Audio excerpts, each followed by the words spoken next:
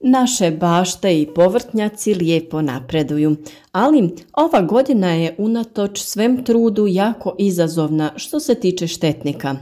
Trudimo se redovno pregledati nasad, preventivno tretirati sa raznim prirodnim preparatima, ali i dalje je prisutan određen broj nametnika.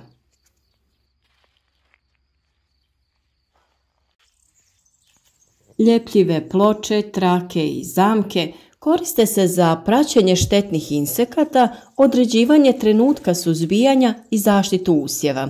Na ovaj način pratimo količinu i vrstu insekata koje imamo u plasteniku ili bašti, pa čak i na voću. To nam uvelike pomaže u pronalaženju rješenja jer znamo sa kojim štetnicima se borimo. Znate li koje kukce privlače žute, bijele, crvene, a koje plave ploče?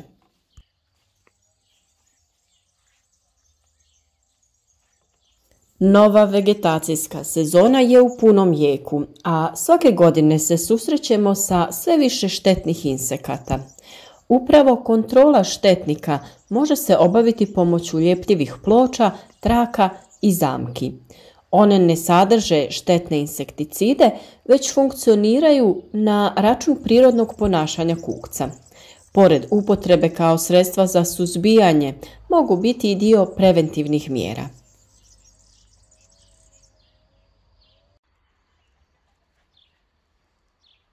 Naime, na osnovu pregleda ploča koje smo postavili u našem voćnjaku, plasteniku, vrtu ili bašti, možemo utvrditi o kojim se tačno insektima radi i njihovu brojnost.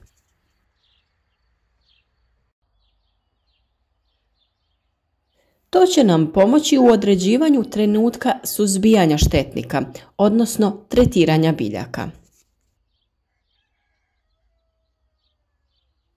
Ove ploče mogu biti žute, crvene, plave ili bijele. Najčešće se koriste žute koje privlače veliki broj insekata. Presvučene su sa ljepilom, a često imaju dodatak feromona, to jest mirisa ženke, koji služe za privlačenje mužjaka određene vrste.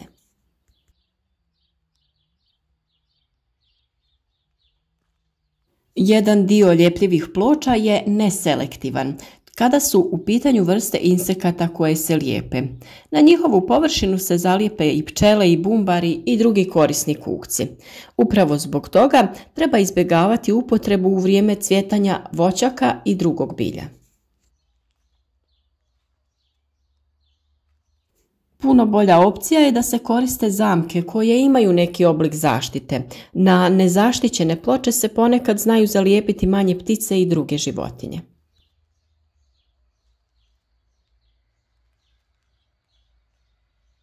Žuto obojene ploče koriste se za suzbijanje američkog cvrčka, lisnih ušiju, bijelih mušica, trešnjine muhe i orahove muhe. Bijele više privlače voćne osice koje čine štete na šljivama, jabukama i kruškama, a crvene se često postavljaju u nasade jabuke kako bi se kontrolirao ili suzbijao potkornjak. U plastenicima i povrtlarskim usjevima postavljaju se plave ljepljive ploče koje privlače trips.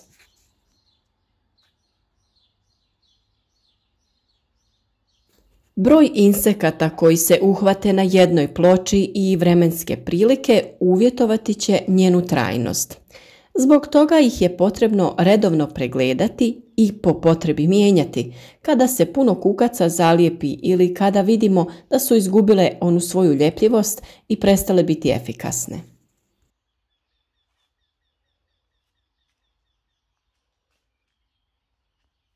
Ploče se jednostavno postavljaju jer u pakiranju dolazi žica kojom se vežu u krošnju ili na plastična postolja na koja se postavljaju kada se koriste za kulture nižeg rasta. Ukoliko želite produžiti da vam bude duže postolje, jednostavno koristite običnu špagu.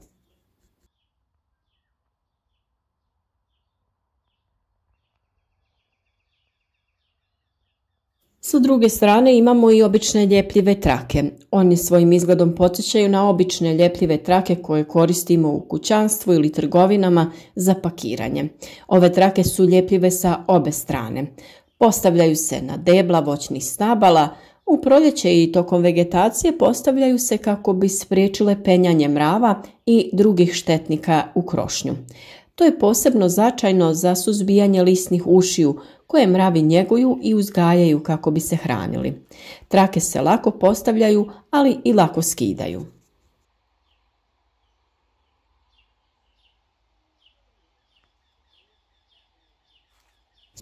I trake i ploče možemo koristiti u plasteniku ili na otvorenom.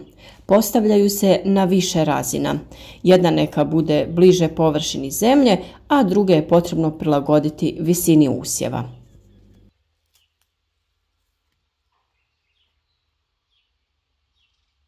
Zamke se najčešće sastoje od nekih vješalica, trokutastog kućišta i ljepljivog umetka koji se može mijenjati.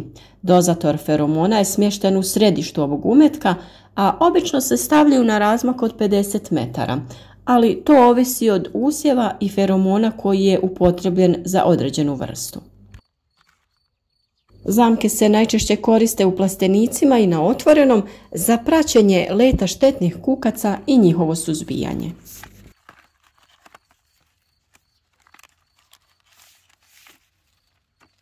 Privlačnost pojedinih boja sve se više koristi upotrebom vizuelnih mamaca.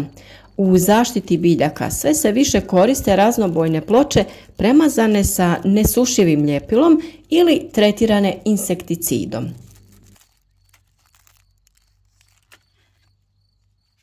Te se ploče vješaju u nasad ili usjeve. One privlače štetnike koji se na njih lijepe, ali ih insekticid ubije.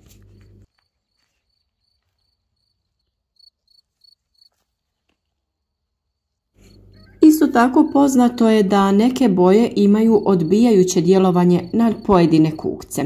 Primjerice, bijela boja odbija lisne uši, pa se je pokušavao smanjiti njihov napad prskanjem sjemenskog krompira vapnom ili bijelom bojom.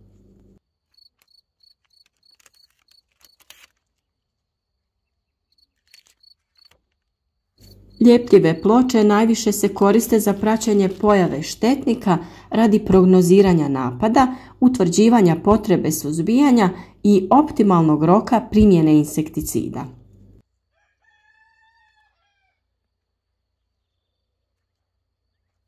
Vješanjem većeg broja ljepljivih ploča od 20 do 25 komada na 100 metara kvadratnih može se smanjiti brojnost populacije određenog štetnika.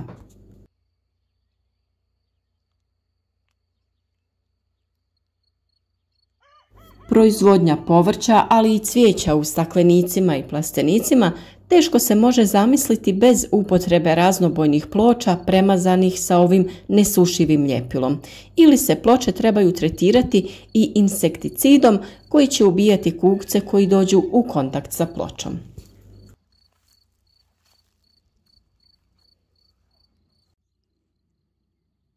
Štetnike poljoprivrednih kultura najčešće privlači zelena boja. Bijela boja primjerice privlači jabučnu i šljivinu osicu. Žuta boja privlači štetnike uljane repice i lisne uši. Smatra se da plava boja smanjuje aktivnost kućne muhe.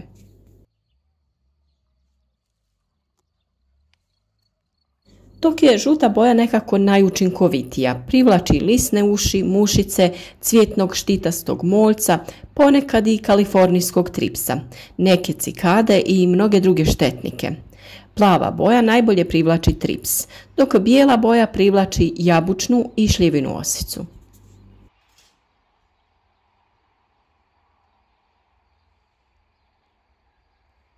Kroz ovaj video ste mogli primijetiti da na trakama koje mi imamo u voćnjaku, bašti i plasteniku nema zaljepljenih korisnih kukaca poput pčela ili bubamara. Većinom su to štetnici poput mušica, osa, leptirastih ušiju i sličnih nametnika.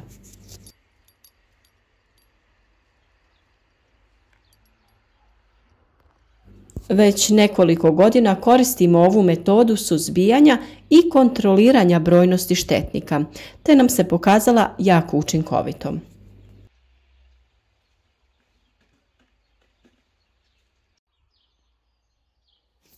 Trudimo se koristiti preventivne metode zaštite naših biljaka, jer kada štetnici preuzmu vladavinu, teško je vratiti kontrolu.